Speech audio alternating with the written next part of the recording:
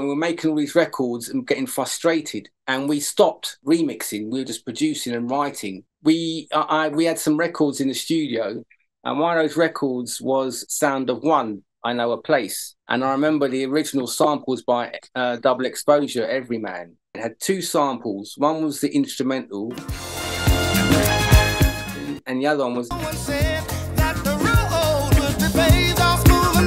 We put it on tape. I went on holiday. Fran went on holiday, 2 weeks away. But that loop was just going on in my mind and Fran's mind as well. Then when we came back, Fran started kicking it around. I started kicking it around. And it just got to the point we were listening to this loop. I'm not lying, Andy. We were in the studio and we listened to that loop for about 6 hours, non-stop, just listening, just doing. It was a ridiculous loop, you know, and we're going, oh my God. And we were signed to Ministry at the time. And we went down to Ministry with this track thinking, oh my God, yes, come on, Rick, oh, we're good, put it out. Da, da, da, da.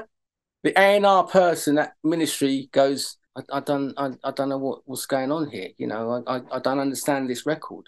I'll give you $5,000 for it. Me and Fran went, yeah, okay, fine, fuck off.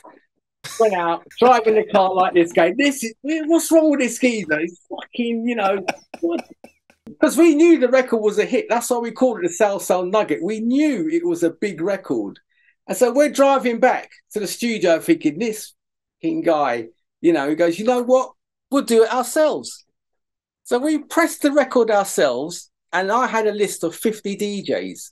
We gave it to those DJs, and the rest is history. It just blew up.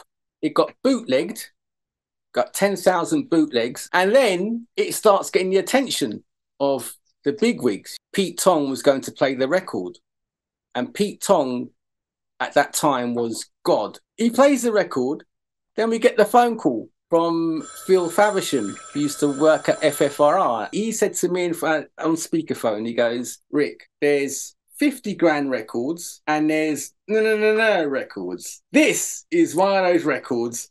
Let me know. Me and Fran went, I'm buying a house, you're buying this, we're doing that. And the deal was done. And it just got to number 6 in the pop charts. You're not going to tell us what the advance was? It was good. It was good papers. So you're not going to tell us?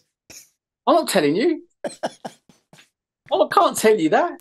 I know. I wouldn't ask, but I wouldn't be doing my job if I didn't ask. I wouldn't expect you to tell me. It was very healthy. Did you buy the house? Yes. Fantastic. Congratulations. And Fran as well.